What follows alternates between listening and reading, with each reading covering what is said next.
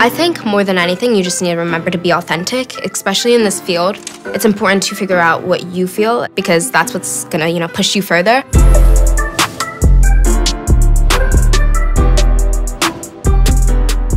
I'm Navia Robinson. I am from Atlanta, Georgia, and I've been an actress and a singer since I was 4 years old. A specific vivid memory that I have, I would go in the living room and I'd have my parents sit down and watch me perform monologues that I'd memorized, and then I'd go and get dressed up and do like a fashion show. Essentially, it was just me trying to display any talent that I could, convincing them to allow me to continue doing this. When it comes to music, what brings me joy is actually writing down my emotions as if I'm journaling, but just putting it lyrically. That's so therapeutic for me, and I think for others who can relate to it as well, and fills me with a lot of love. What I love about the energy of LA is its vibrancy.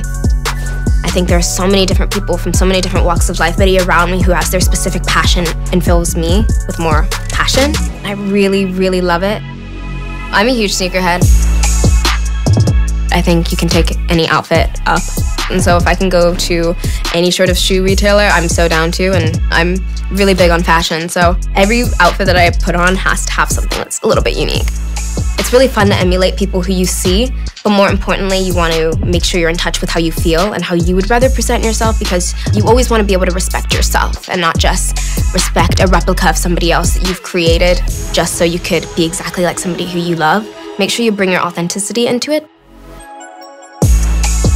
I've always loved being outdoors, and I think a lot of that comes from my 4 older brothers. Obviously, they made me go play basketball with them, which I love to this day.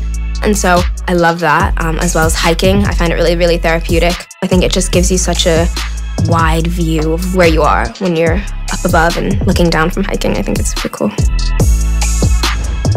If I could talk to myself 10 years from now, I would tell myself to make sure I am content, make sure I'm happy with whatever you're doing. I hope even if you're on a different path, whether it's more music related, more acting related, whatever it is, that I'm surrounded with great people and that I'm satisfied with myself and my accomplishments.